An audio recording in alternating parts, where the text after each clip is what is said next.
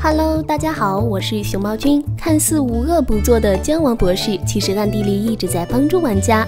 为什么要这么说呢？主要原因有以下几点：僵尸博士虽然是最终大 boss， 但始终没有亲自进攻戴夫的房子，而是一直在召唤自己的小弟。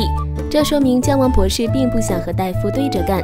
身为僵尸家族的首领，又不得不装腔作势，所以只能和自己的小弟一起攻击植物，而自己的内心则是希望玩家能获得战斗的胜利。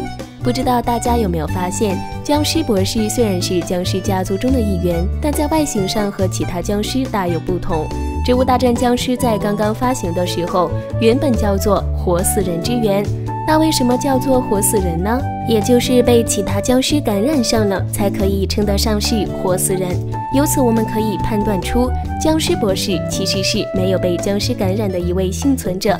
除此之外，僵尸博士与戴夫穿的衣服都是白色的，这也间接地证明僵尸博士是幸存的人类。他只是仅凭自己的智慧与科技，在僵尸家族中混得风生水起而已。当我们击败姜王的时候，僵尸博士会躲在机甲里面，露出一张白旗表示投降。其实玩家完全可以利用植物击杀僵尸博士以绝后患，但是为什么没有这样做呢？